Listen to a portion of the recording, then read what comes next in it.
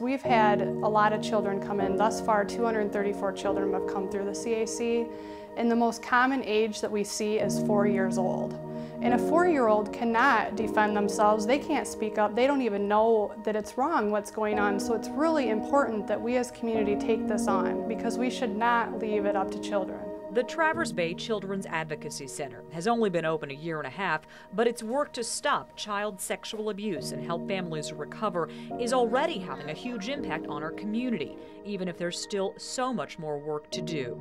When you have pedophiles, often it's common to have upwards to 300 victims for one pedophile before they are brought to justice. CAC Executive Director Brooke Netz says despite the shocking statistics and the horror stories we hear on the news, the fact is too many people are reluctant to step in when they suspect child abuse. Oftentimes people are more able to intervene when there's a shoplifter than if they're seeing a child being abused. You can't know. I mean, until something happens and you experience something, you really can't know what you would do. Clinical psychologist Amelia Siders says fear can keep an otherwise responsible person from taking action when they suspect child abuse. I think people are afraid. The closer people are to the abuse, the more fear of retaliation, reprisals, them being abused themselves or hurt as a result of telling somebody. But there's also another kind of fear.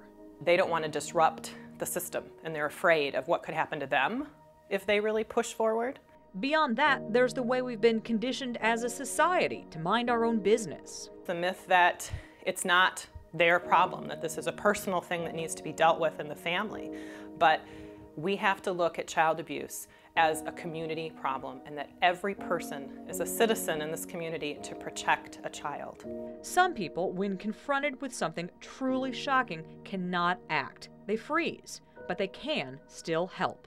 Even if that person, you couldn't stop right then, and some people might not be able to intervene and go into that room and stop it.